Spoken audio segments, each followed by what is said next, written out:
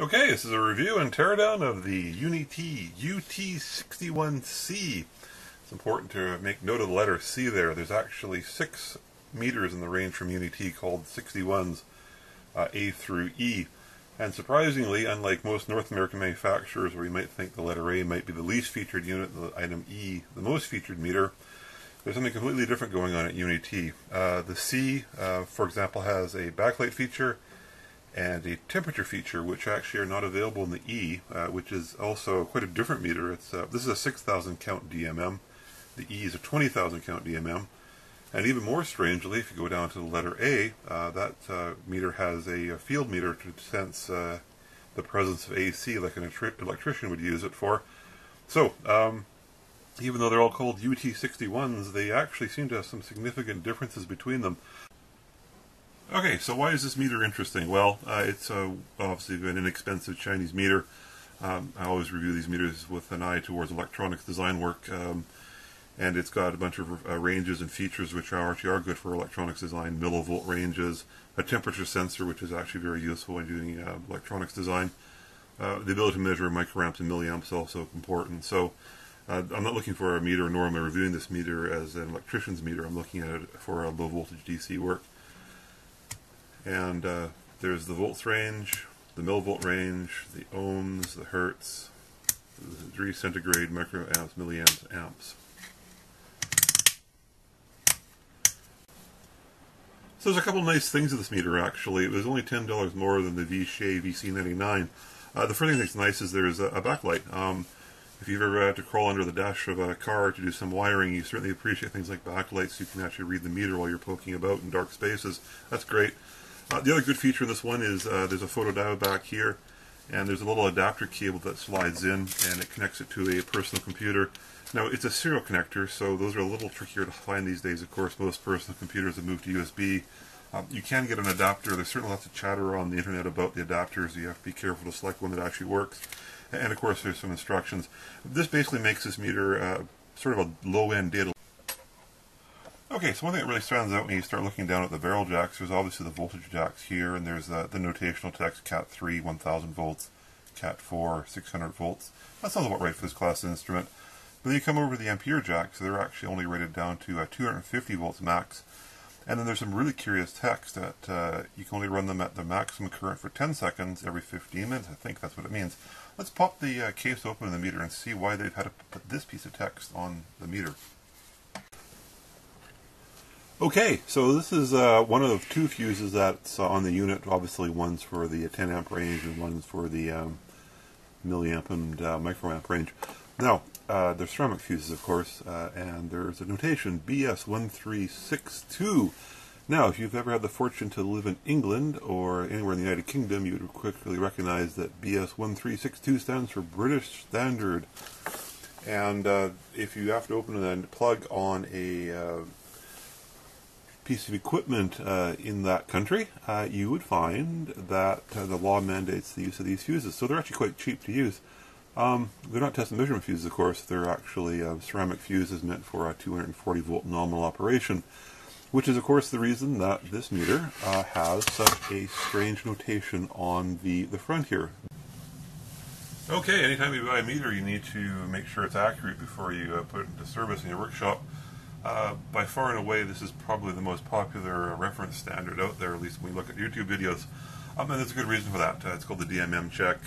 You can actually, if you zoom in there, you can read the URL and buy one for yourself. In your own workshop, they're really inexpensive, about $40. And it provides a 1 precision voltage, 1 precision current, and 3 precision resistors. So definitely a spot check. Obviously, we're not checking the range of the meter, but it certainly is a good sanity check as to the meter and how it performs. So, as always, let's see how it performs. I'm going to compare it this time to the VShay VC99 because, quite frankly, these 2 meters are quite comparable in terms of features, and the price range is pretty close. The VShay is cheaper, but let's see how they perform. Okay, so here's a voltage test. I've kind of zoomed in here so we can see the meter a bit more, but basically the voltage source goes to the UNI-T, and then I put the VShay in parallel. Now you might of course say, well, these wires here actually could produce a small voltage drop. You'd be correct actually, and that's something you can verify by flipping the meters around. Now you'd quickly find out that there's not a significant voltage drop. But let's turn them on and get a good sense. It should go to 5.00 volts. Now this is great. This is classic. They don't agree, of course, but both meters are actually well within their calibration limits, so that's great. You can see both of these have voltages down to the millivolt range, which is quite handy. So even though absolute accuracy is never down to the millivolt, if you're doing a relative voltage changes, but those are important. The other thing to note, of course, is both meters actually do come with a bar graph, and that's quite handy. If you're trying to track a slow analog signal, it's hard to decode numbers, and the bar graph can be very helpful for that. So great, voltage is working. Not a surprise. I've yet to tear down a meter from China where the voltages have been inaccurate. Okay, so this test is the current range. I got both meters on the microamp range. The DMM check produces a milliamp. I've got, of course, both meters in series, and I did this test also individually just to make sure that one meter doesn't affect the other. But when they're back to back, you can get a good sense as to how fast the meters are. So I'll turn it on. And you can see this one goes to 1004 microamps, this one goes to 999 microamps. The same thing, both were well within their advertised accuracy, so they're both correct.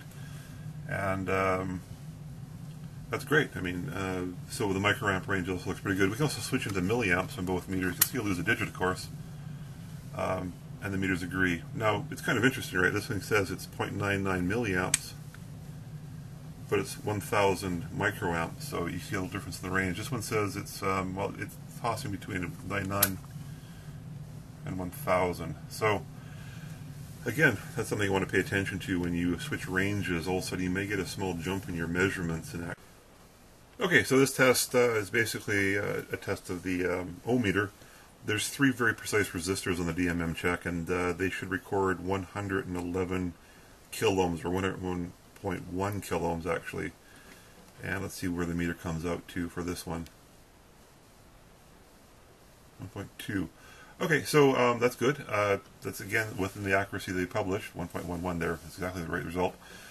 You do see the meter is reasonably slow though actually at recording resistances. Okay, this is a continuity test. You can see the meter has a little symbol there with the speaker.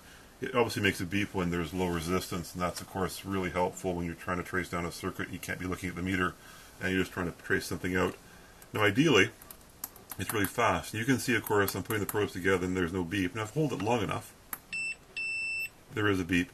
This is definitely one of the slower meters I've torn down in a while. And it's a bit of a surprise to me because I just tore down the UNI-T UT203 clamp meter, and it actually had an extremely sensitive continuity test. So by no means is it unusable, but it's slower than I would have hoped. In terms of lead sets, it has a thermocouple, probably a K-type. Mechanically, it doesn't look like the strongest in the world, but there's one provided, and there is a lead set as well. It's also fairly basic, just what you would normally expect for this class of instrument. Okay, and the thermometer just plugs in, or thermoprobe, pardon me, it plugs right into the meter and it reads out 22 degrees. That sounds about right. Now, kind of interesting actually, it comes with an adapter here, and it has a whole bunch of fittings, including what I think is actually a standard K-type thermocouple. So once you plug this in, you can go on and off and use the much more commonly available thermocouple. This thing also looks like it's useful for testing surface mount transistors. There's some pinouts here for through-hole transistors, and there's surface mount resistors and R and C. Okay, so a little surface mount adapter. Actually, that's kind of handy. Okay, obviously the meter's opened up, and we'll just go through all the pieces. Now you can see these are, of course, the input jacks. There's 4 of them, and more importantly, they don't solder in directly. There's actually a piece of wire that comes across. This is actually a good practice. What will happen is these meter leads, of course, will come in and out and create actually a fair bit of stress. And what you want to avoid is a stress fracture on the PCB, a solder fracturing. So that's great. Now you can see though that they're open, so basically if you dropped anything into your meter it would keep on going, and the question what happens. So if I look on the back of the meter, there is some molding so that goes into the recesses. So it's certainly not the strongest I've ever seen, but it's nice to see that they've made some provisions for it. So That seems to be sort of the theme of this meter at the moment. It definitely looks a lot better than some of the very cheapest meters I've torn down, but it's not as good as, well, my favorite meter, which unfortunately is the Fluke, which of course is the most expensive choice. But you get what you pay for in life. If we keep on going up, you can start to see some Varistors. Basically, these are safety protection devices. They should get, as they get hot, they get more resistive, so you can use a break of the circuit. You can see that there's an attempt here to meet standards. Basically, there's something called creepage clearances. If you're not sure what that is, Google it. You'll find all sorts of good things. Basically, if you've got two voltages, the law really gets very concerned that you have enough clearances between those two voltages such that you couldn't create a circuit between them through arcing. So they get into what you have to do for clearances on circuit boards especially. One really common way of achieving clearances is that you have cutouts, for example, like this, which actually provide an extra layer of protection. Air is a better insulator than PCB material. Now, to be honest, I'm not entirely sure why they felt they had to put a circuitry so close to the input, but there you go. Coming up, you can see, of course, lots of trimmer pots, very adjustable system. Now, there's no service instructions with this meter, but when you Google the chip that they use on it, you can quickly sort down what these do. So if you want to tweak up your meter even closer to the standard, if you have access to a reference standard, that certainly is something that you can do. Nothing too remarkable here, and then we come up and we'll see the last part of the back side of the board. This is the continuity beeper. It was nice and loud. Okay, I was expecting two LEDs actually. I can see there's only one, so this is a transmit only. The actual cutout for the communications protocol is, pardon me, it's on the back of this one here. You can see that they've got a standard. Now I've got a UNI-T 81 actually, and it uses the exact same connectorization, so they're just dual purposing it. That's good engineering and good business. You can see there's two clear cutouts, but they only have one LED. That means this is probably a transmit only meter, and that's fine for data logging. You don't need to control the meter necessarily. And last little pieces, there's a crystal. It's marked oscillator, but there's no way it's an oscillator. It's actually a crystal. And that, of course, will be driving the microprocessor, which is buried inside, which will be probably the single-sided, single-chip IC. And then some more electrolytic capacitors. Only other item of note is that there's some hand soldering. You can see in here. Let me just see if I can zoom into that. So there's one thing a little bit discouraging to see. It's hand soldering. You can see there's a little bit of hand soldering on the product. Now, the problem with hand soldering is, of course, you're introducing the variable of a human hand to put solder down, put down correctly. And that's really hard to control. So generally when you're manufacturing products, you try to keep people out of the equation as much as possible. You get better consistency that way. And the other thing that's also a little discouraging is I think there's a little bit of solder splashing in some of the contacts. The problem is that when you splash solder and it gets just stuck there by the flux you've left onto it, those little slivers sometimes can break free and, of course, take your product from completely functional to unfortunately not usable. So that's unfortunate. Otherwise, the assembly quality is good on this one. Actually, it's matching up very nicely with the UNI-T's 203 clamp meter I tore down. That one also was showing some really good quality. So that's promised. So here's the back. You can see, of course, the barrel jacks protruding through.